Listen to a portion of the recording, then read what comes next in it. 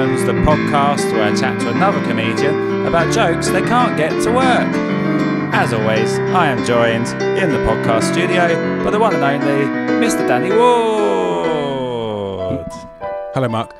What you'll notice there is that the theme music sort of came and went for a second, and that's because I had to move my microphone hand away to my Apple Watch to start the recording for the iPhone video. Oh, so no one... Blimey. So the iPhone came on, cut in halfway through the intro. So we haven't got the first few seconds on the... I could deal with that. Yeah.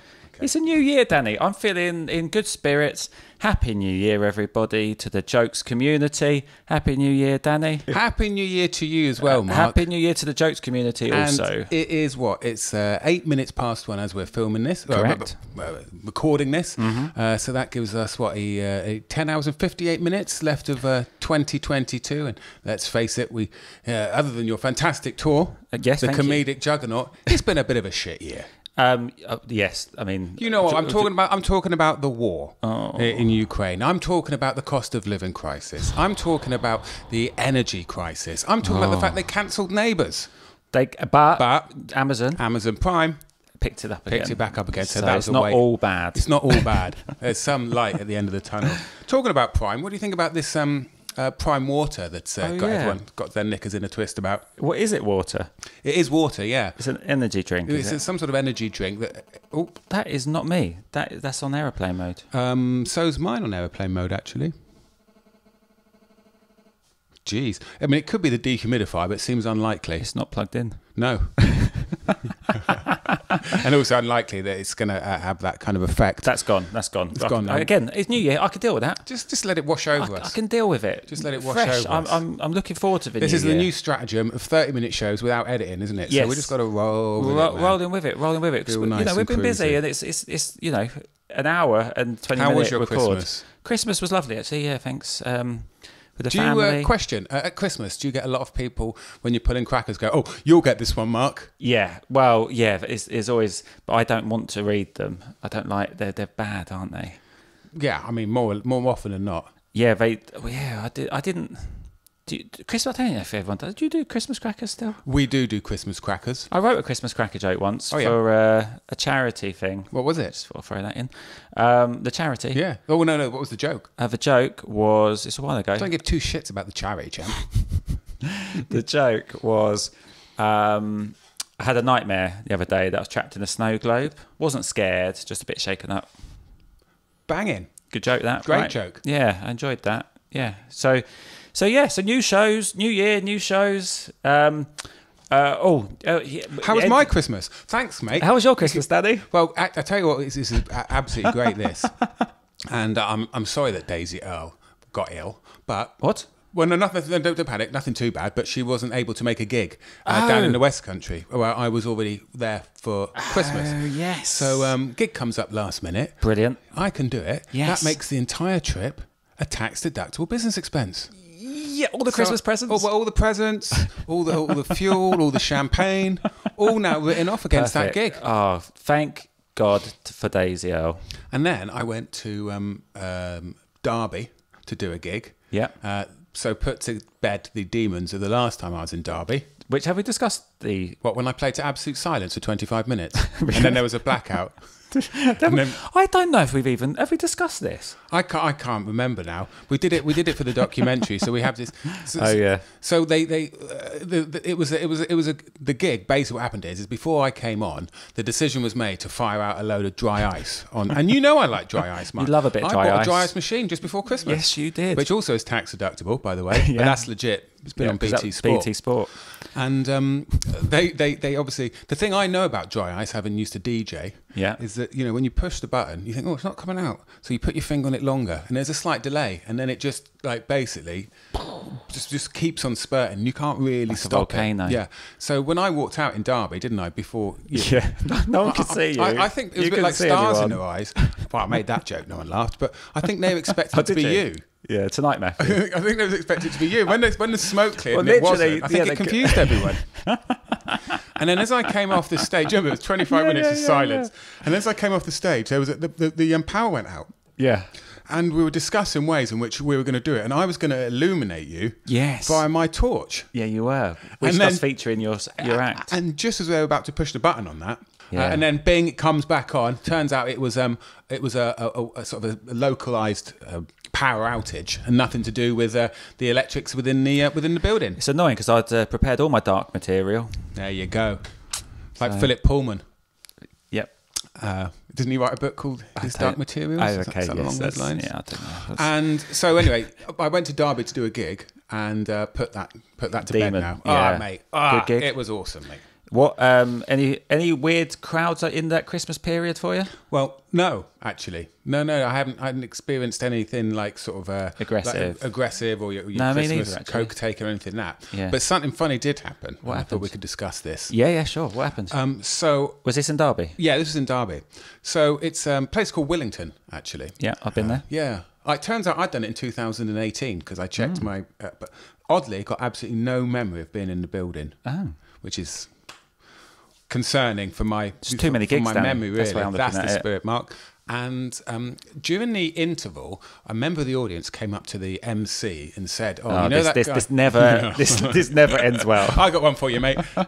God! He comes up to the MC. It's either that or it's like, my mate's celebrating, can you do a shout out? Or worse, make him look like a cunt. Can you take the piss out of him? It's like, what do you want me to do? Like, that's not my job. Yeah, no, it's really, really awkward when that happens. Yeah. But the best thing to do is just to go, yeah, mate, no worries. And then don't do it. And then at the end, just go out the back door. Mate, I forgot. Or just don't see them again. So what did happen? So what happened is that someone came up, they were all... I think very regular crowd. I think there's a lot of people who knew each other in the crowd, sort of small area. And someone comes up to the MC and says, "That guy you've been talking to on the front row, there's a hell of a story about him." Who said this? There's someone. Someone knew him. Yeah, knew him. Right. Said there's a hell of a story about him. And then they sort of mentioned what the story was, and the MC was like, "Oh, okay."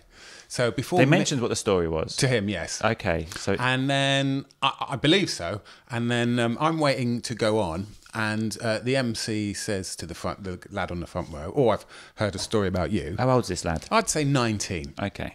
And the lad on the front row goes, "Oh, I'll tell it on stage if you want." Right? No.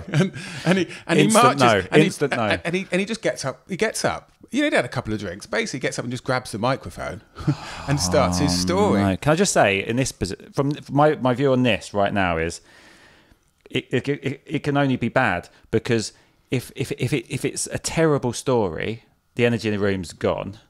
If it's a really good story and everyone laughs, it makes it look like anyone could do this job. It's a potentially sticky wicket. So I'm just watching. So the guy just grabs this microphone and he starts off. And he's, I was out drinking once. I'd had a heavy night of drinking, and the burger van across the road. He goes, "I've got a burger from there," and I'm walking past, the carpet shop, the closed down carpet shop that's around the corner. And he goes, and there was a homeless woman there, and I started talking to the homeless woman, and I swapped a cheeseburger for a blowjob. Like that. And what? Yeah, and he says this, and I mean the room is it must be the average age is 55, 60 in that room. He's got friends in the room. He's got a family friend in the room, like with his mum, I think, and the whole place sort of erupted in incredulity. You're gonna have to hang on. Let me just Google that. Incredulity. What does that mean? Alexa, what does incredulity mean? I have a couple definitions for the noun. Incredibility. 1. The quality of being incredible. No. Incredibleness. Alexa, stop. 2. It wasn't incredible. Incredulousness. Incredulity. The word means people sort of couldn't believe it had been said.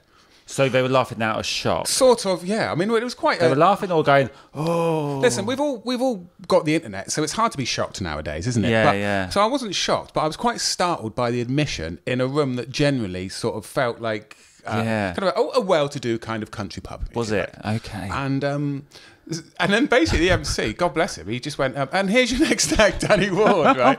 and I just sort of came on, and what an intro! And I just sort of looked at this bloke at the front, and I just shook my head at him, and that just got this enormous laugh. Really? Right?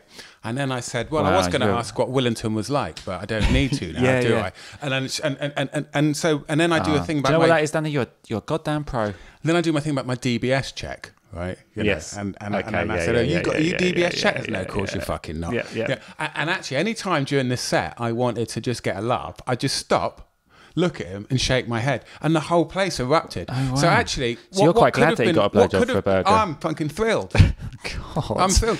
So what could have been like, hard, as we said, yes.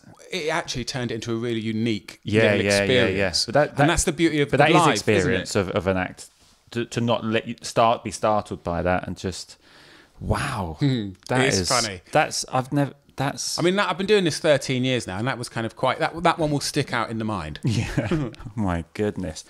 Speaking of the Derby gig, I would like to stress... Actually, it's the end of a leg. This year has been... I'm so pleased with how the tour's gone. Like, I think at the beginning of the year, it was just a handful of dates, wasn't it? And then we ended up doing about 30 shows. Of course. Did we talk about the fact I couldn't make the last one?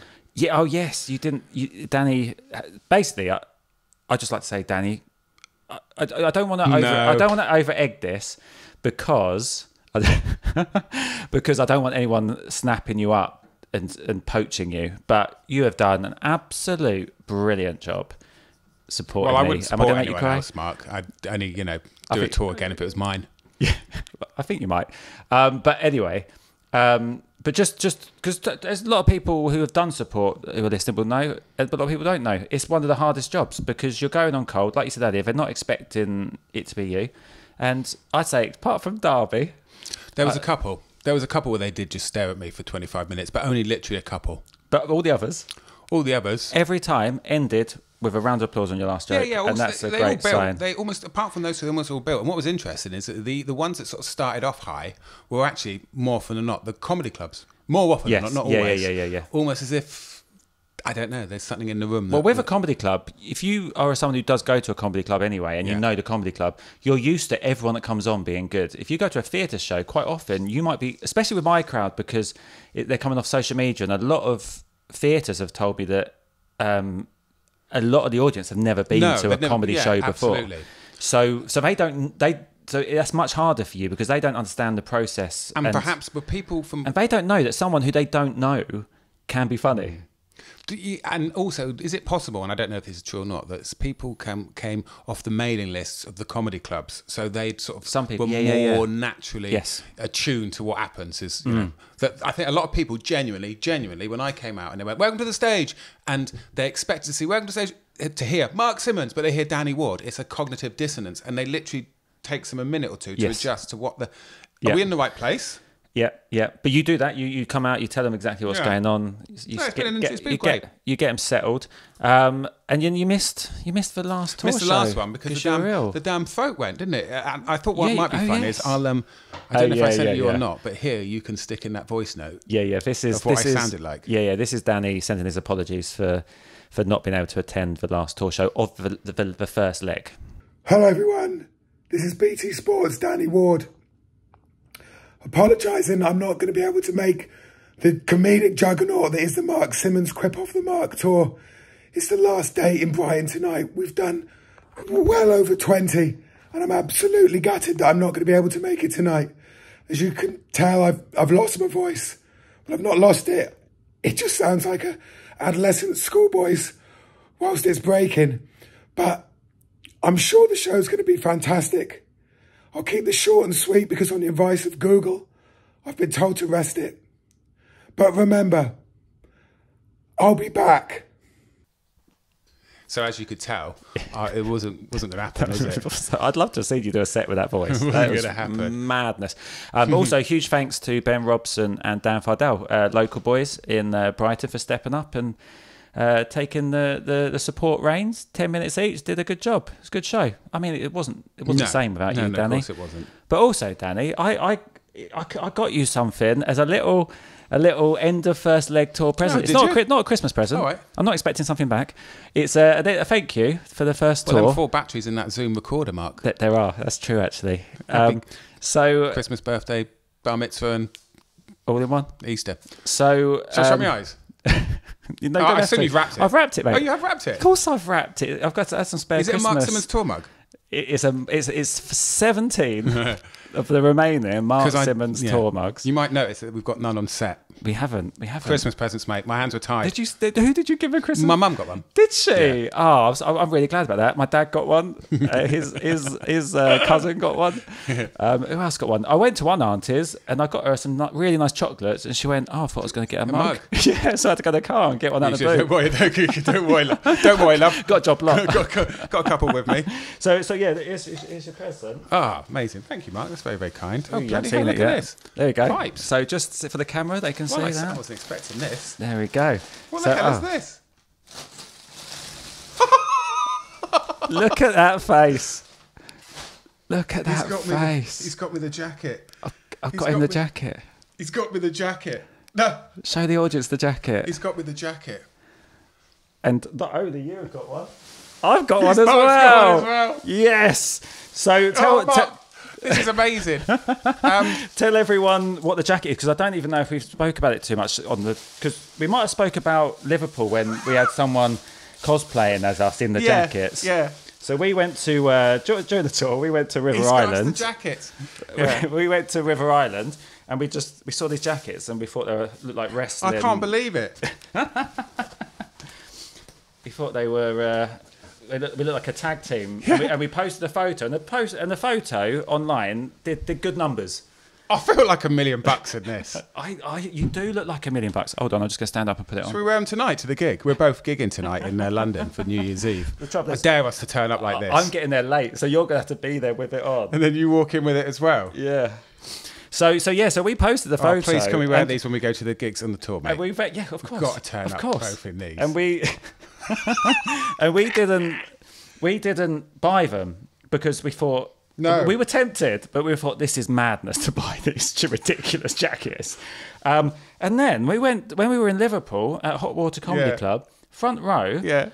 So there was someone wearing it. Didn't he? And you noticed. Yeah, and I said, did you buy that before or afterwards? Because then I had to make sure it was DBS checked because we don't want stalkers. But we don't mind. But he bought it after we wore it. Question, is yours the XL? No, both out. Yeah, is that right? Yeah, no, mine's L's perfect for me. I wasn't sure. No, look it's fine. at that. It's good as gold. I feel like the Steiner brothers. Yes, and actually with these on, the headphones, they look a bit like the ear protectors that Rick Steiner wore. They're very niche reference. But I enjoyed it very much. So we got these, so we can arrive on tour in these like a proper tag team. I feel like $1 million. I know, and also I thought, what we could wear them for the podcast. Yeah, it could be our podcast go-to jackets. Yeah. And also maybe for anything on BT Sport. Yeah. There we go. Look American, don't we? Oh, well, will it get past clearance? What's it called? Clearance? Is that what they call it? Yeah. Well, it's not. There's no brand on site actually. Well, so that's good as gold. There we go. Look at that, mate. Yeah. Yeah, that's really great. That is good. Solid. Is this good content? This is. I don't give a shit. It's a good jacket. Look at us. So you need to calm down now because we need to do a little bit of joke chat. Yeah. I got a couple of things. I on my memory, I can't take you seriously now. We're that brilliant. On my memories, on Facebook, a joke popped up, and I thought, I'll tweet it, and it had a little bit of an interesting response, that joke writing. Response. Oh yeah, that's why we're here. Go on. Yeah, remember? Yeah. So the joke is, if you want to watch Notting Hill, but you don't have Netflix, it's also on Google Maps. Yeah. Good. Which I think's good. And I don't believe I ever tried that. I think I thought of it, tweeted it.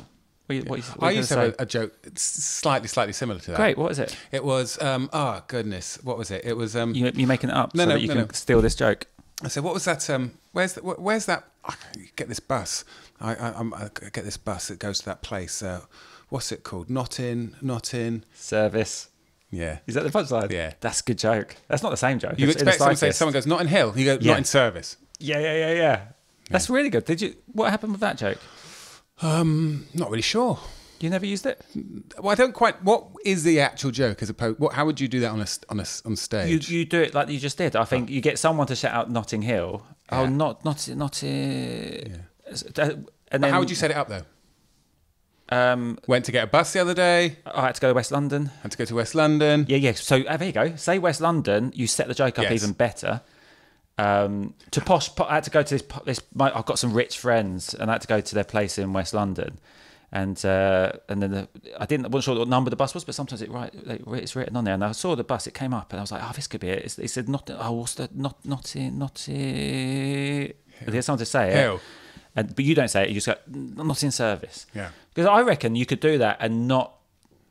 You don't even have to have someone shout it. I don't think not in service, because they're all thinking Notting Hill, even if I don't shout it out.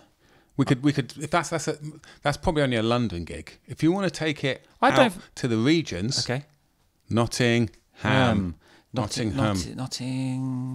not in service is a. But you wouldn't get a coach. You might get a coach. National Express coach says not in service. Nottingham, in service. Would it say that? Because you said I was meant to go to the Midlands and works the same, just to Midlands. Yeah, there you go, very good. So with this joke, I don't believe I ever tried it, and I put it up on Instagram. I had a few comments that were interesting. One of them said, "Say Google Earth would make more sense." What's the difference between Google Earth? Google Earth that is Google Maps, though, isn't it? No. Google Earth is that thing where like it starts off. You can go out and out and out and out till the Earth is literally like a speck on your screen, and then you can zoom in and in and in and in until you're looking at like someone's back garden.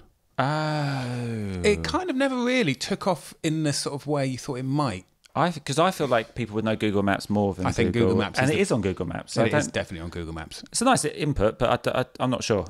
Worth a try. And here's one that multiple people suggested, but I disagree with, and we'll see what you think. Okey doke. So I said, if you want to watch Notting Hill, but you don't have Netflix, and someone said, say see Notting Hill. Because if you want to see Notting Hill, I get that as far as the map is concerned, see makes more sense than watch, because you don't, because on a map isn't happening live, so you're not watching. Are you You are still Are you watching something that's not active? I don't want to pee off the fans, but you definitely wouldn't say see. But I feel like you would say see with a map if you want to see. Yeah, Notting but you Hill. would say, I want to see Notting. Tell me how you'd say it if it's a C. But I want to argue why I wouldn't use C. Yeah, okay, go on. So if you want to see Notting Hill, so what they're doing there is they're set. If you want to see Notting Hill, but don't have Netflix, it's also on Google Maps. Yeah. If you want to watch Notting Hill but don't have Netflix, it's on Google Maps. Now, my argument with why I wouldn't say C is because when you say, if you want to watch something, straight away you're thinking Netflix. Yes. So you're taking them that side of the joke, you're taking them down the path. If you say see, if you want to see Notting Hill, you could automatically jump to the actual place, Notting Hill. Do you know what I mean? Yeah, so I feel like 100%. But you are countering it with Netflix to go back the other way. But what you could also do is start with Netflix. So if you haven't got Netflix and you want to see Notting Hill, it's also on Google Maps. That could work. Yeah. By doing it, and I've literally just thought of that with the Netflix thing, because they're still thinking Netflix. Do you know what I think? But you wouldn't watch a map, would you? No. So I feel like I didn't like their idea, but I've actually solved it, I think, with the Netflix going first. There you go. What's your thought on that? My thought is that this is a really, really niche podcast sometimes.